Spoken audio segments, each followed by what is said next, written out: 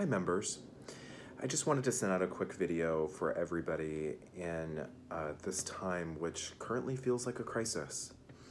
And in this time what I'm really hungry for is a sense of connection and community. I've been so glad to see so much participation on the listserv and so much of us reaching out to each other and providing support and advice and all the recommendations that are coming out and all the legislative updates.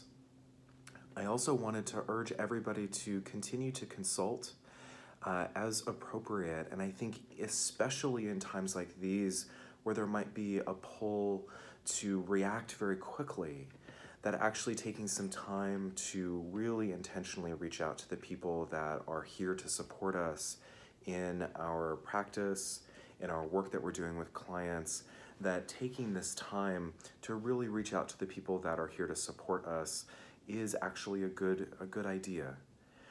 We do have people who are present on the listserv that are helpful and want to offer their services. So if that's you, please feel free to send your name to me, and I'm happy to include that in an email and in a list of resources that the organization might provide.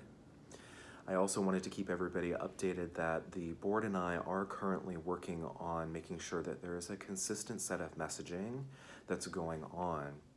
So it's my goal as your president to, rather than update you every day with information that might be one thing one day, another thing another day, to rather in a consistent way provide a set of messaging that is clear and supportive. So I'm working with the board to coordinate that effort and to move with intention and hopefully with a grounded sense of how to move forward. That's precisely what I want to model. So I wanted to offer a story to everybody, and this is a story that I have offered to my clients. I've offered it historically when clients come in and ask for a solution. I know that this is a clinical issue that is not uncommon in our work. And, you know, at some points, sometimes our work actually does ask us to provide a solution. There are behavioral recommendations, things like that, that we can often lean on in terms of our training and our scope of practice that are helpful in terms of helping clients move through particularly difficult periods in their world.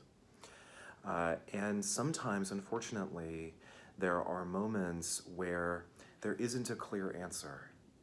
There isn't a good recommendation. There isn't something that soothes the anxiety or the fear that tends to come up. And so that's when I offer this story.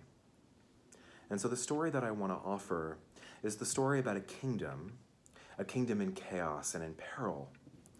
And then during that time, the ruling body summons 5 superlative knights to court and calls on them for their aid.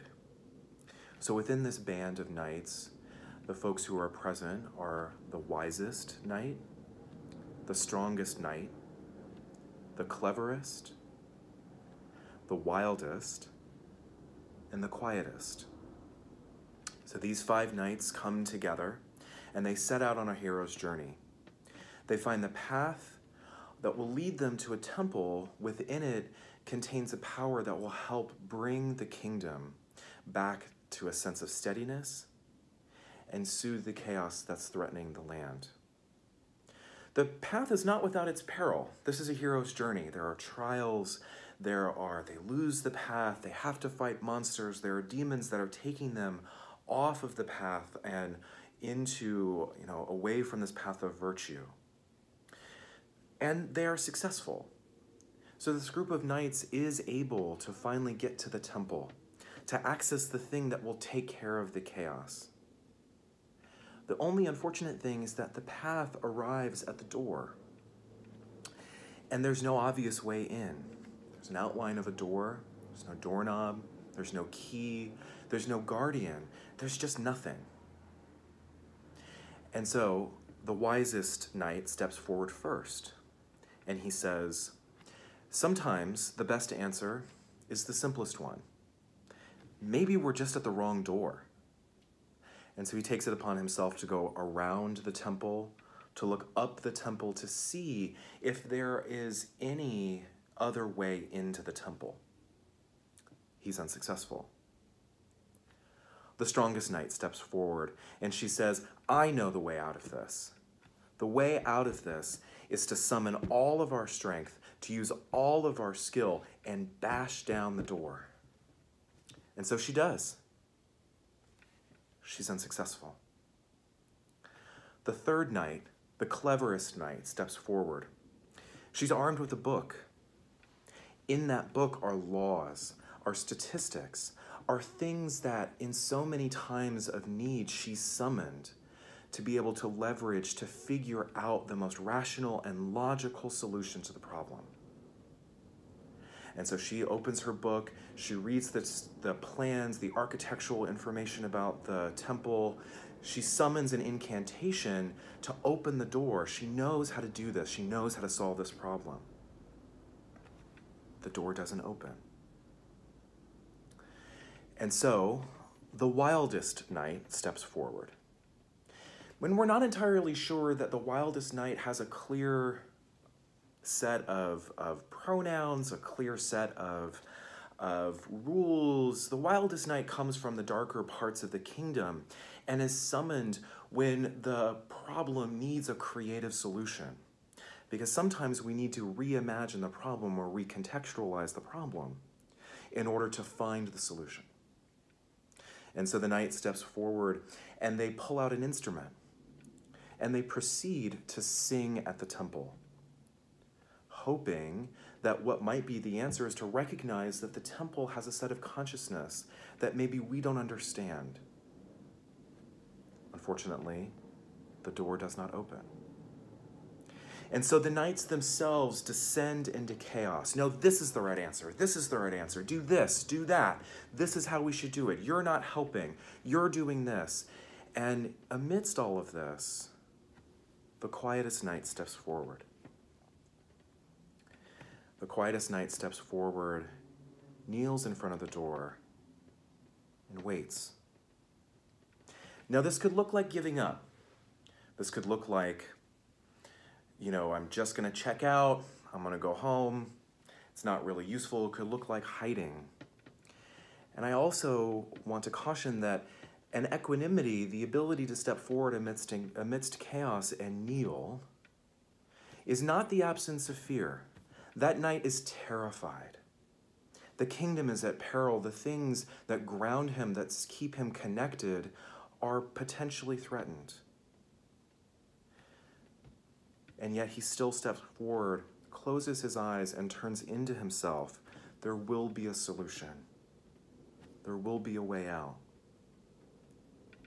And so time passes. Who can say how long time passes? It stops having any meaning. It could be a blink. It could be an eternity that time goes on. And eventually, the door opens. And the knight is allowed into the temple, receives the wisdom necessary to bring peace back to the kingdom. And the group is successful. So this is perhaps a very thin metaphor. You've probably caught on to my argument here. The work that I want to offer to folks is not, let's sit down and all meditate. I'm not sure that that's actually the answer. I would actually call that spiritual bypassing. But it is instead that you have many tools. All of us have all of these knights in front of us. And we're all leaning on all of this. And sometimes the way to connect to hope, the way to connect to the most centered part of who we are, is to take in all of this information, hold it, hold all of these different things, and wait for things to unfold. There is hope.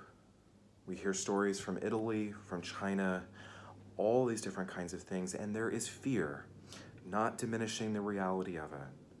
These are real and true things.